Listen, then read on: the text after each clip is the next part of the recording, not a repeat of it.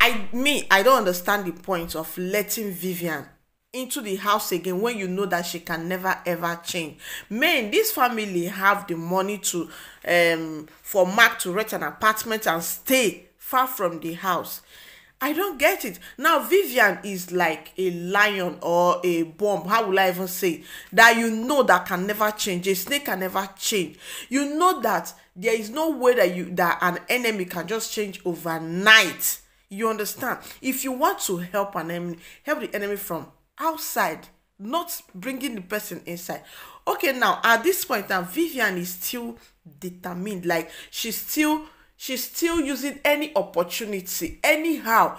We all know that she have the remote to remote Mark, and Mark, when they press that mumu button like this, Mark head will turn. Mark will dance to her tone. Ask me if Vivian is not a witch.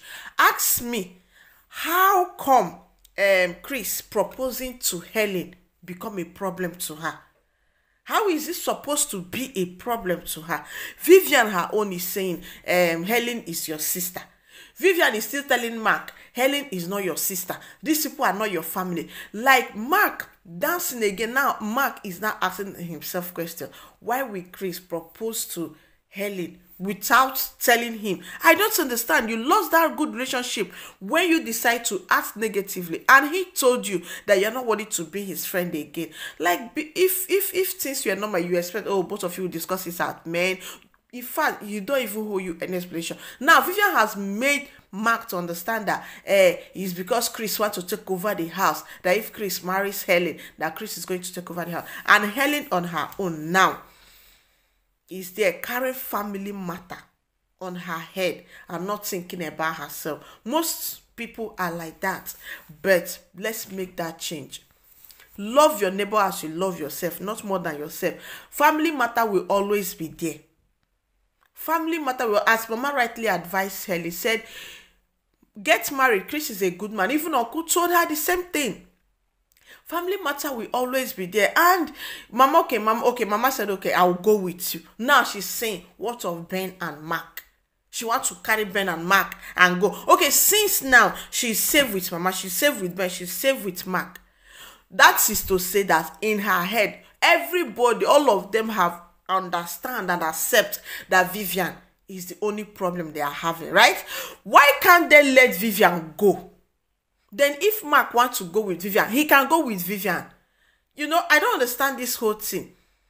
Then Nick on his own is just trying to tell Ben to just calm down, do this one, don't take it too far. And Ben said a very powerful thing, that at times he look at himself in the mirror.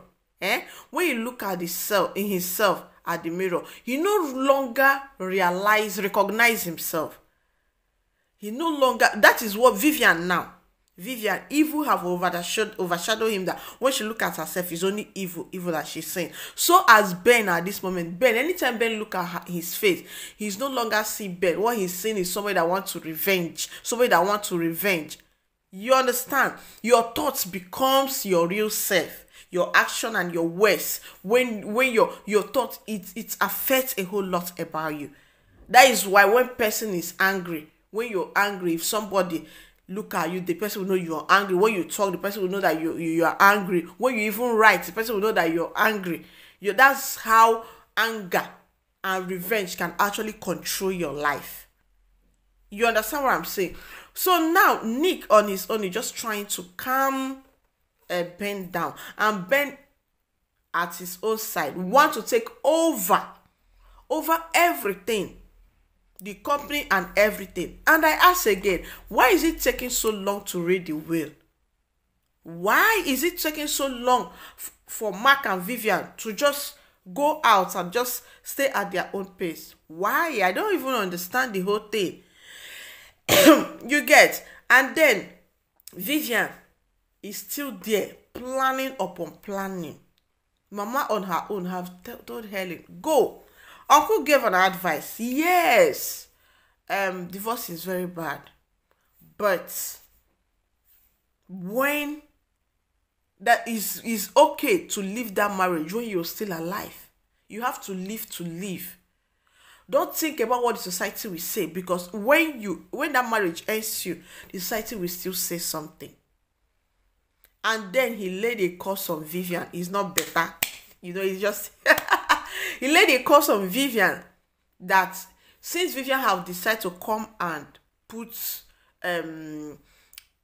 disaster in their family, that crisis in their family, that Vivian will run mad. That is what he said. That is the acting Vivian, not the person acting it. You understand? So for me, I think letting Vivian go out of the house could have solved all this. But they decide to take their enemy inside, and then it's hurting them. You get? I don't know what you think about this episode, but I said that they should just put a stop to the radiance. How will I call it? To Vivian, and everybody will be all right. That is just it. And thanks for the uncle. Thank you so much for the advice you give to married people.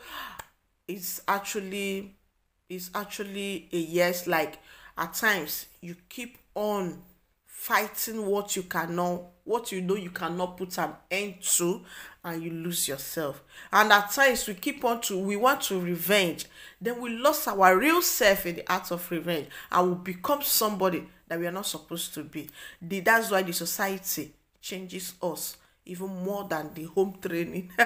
How will I put it? I love you so very much, guys. Thank you so much for everything. The love is massive, both on YouTube and on Facebook. I love you so very much.